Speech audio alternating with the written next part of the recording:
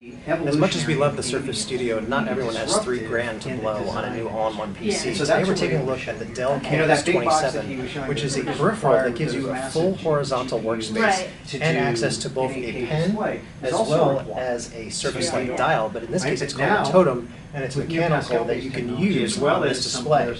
And what a nice display it is. This is a Quad HD screen that gives you 100% of the Adobe color gamut. And Dell has been working on this for 2 years, and you can tell because it's not just about the hardware, it's also the software. You can see here, these are called fences on either side, which is supposed to speed up your workflow. And we'll give you a little example here. So let's say we wanted to start a new canvas. So we go in here, press this plus button, and then we can just drag over a little monster, just like that. Okay. So and press the pen button down here, and you're right into the canvas, so you can start writing. And on the fly, using the totem, you can change your color.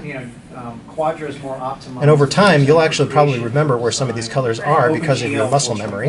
So that's pretty neat. And it works in other applications as well. So if I go over to Adobe Premiere, it gives you really fine precision over your editing and where this timeline is. We're developing the next skyscraper that they're going to knock down forth here to build. You know, that kind of thing. You want it built on professional. So a lot more precision than you can get from touch alone. The other thing too is that because you're working in a horizontal environment, you want the ability to get a full mouse experience. So that's why you get this pop-up touchpad. As you can see, I can move around the cursor just like that.